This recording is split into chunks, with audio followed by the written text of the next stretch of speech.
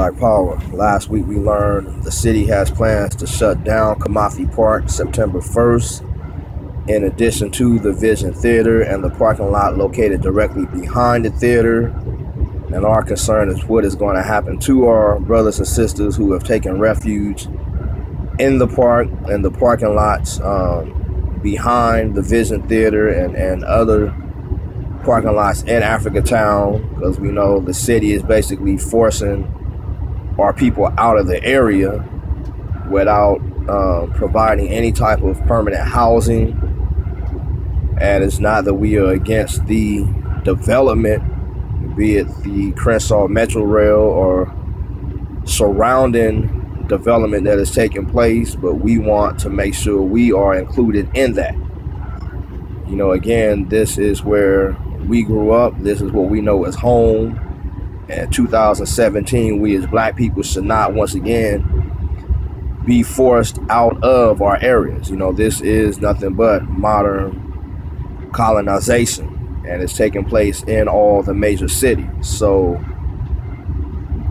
that is what we are looking at right now, figuring out how we are going to secure ourselves and our brothers and sisters to stay in these areas. One of our comrades uploaded a video on Saturday that showed the terrorists in form of the LAPD come into Kamathi Park with weapons drawn in response to an incident that had took place, an incident that had been resolved before they arrived. So comrades stood up in addition to others who were in the park at the time, and we most definitely salute them, salute all who supported that. We salute all who are responding to the video in support, but we most definitely question those of you who are condemning those actions, still in the frame of mind of submitting to these acts of terrorism that are taking place against us. You know, not standing against the genocide that is happening, not standing against the gentrification that is happening. You know, it is that insanity that allows this pattern to happen every 50 years. 50 years ago is what the most honorable Ilhaj Malik El-Shabazz was organizing against, what the Black Panther Party for Self-Defense was organizing against. We encourage all who have not yet seen the movie Detroit that was released on Friday to go see it. It captures the 1967 rebellion that took place in Detroit in response to very similar conditions that are happening now. And you figure 50 years before that, the Right Excellent Marcus Mosiah Garvey and the UNIA-ACL were organizing against similar conditions. 50 years before that is what our ancestors who were running away from being enslaved were organizing against, in addition to the abolitionist movement. So it's not that people who are tired of it, frustrated with it, and take a stand against it are incorrect. But you look at any and all other people, and that is what they do, and that is how people claim their sovereignty. That is how people protect their nationality, protect their existence.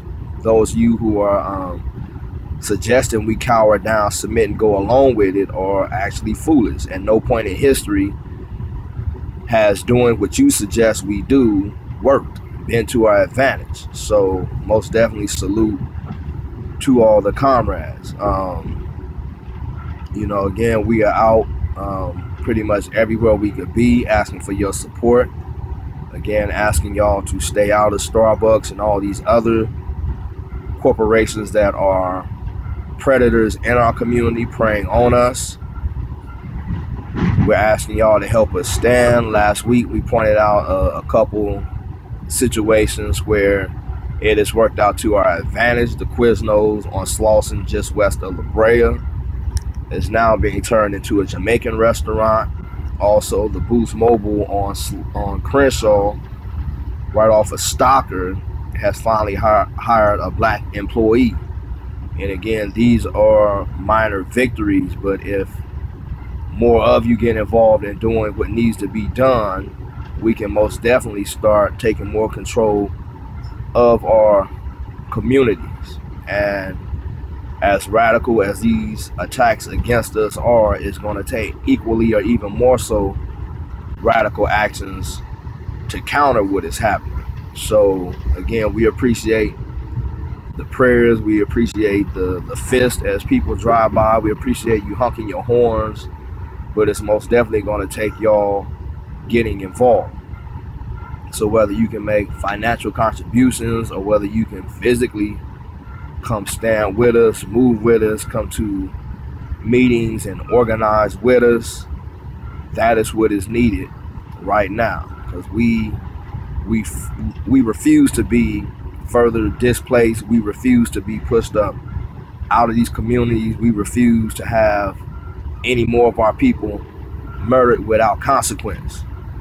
And that is where it's going to take a united effort from all of you. And those of you who have been questioning who's who and what's what out here in LA, I just tell y'all, keep paying attention, because time is most definitely revealing what's really what. So again, thanks to everyone who's been doing what you're doing, and those of you who have not yet figured it out, wake up, come on, and get involved. All power to the people.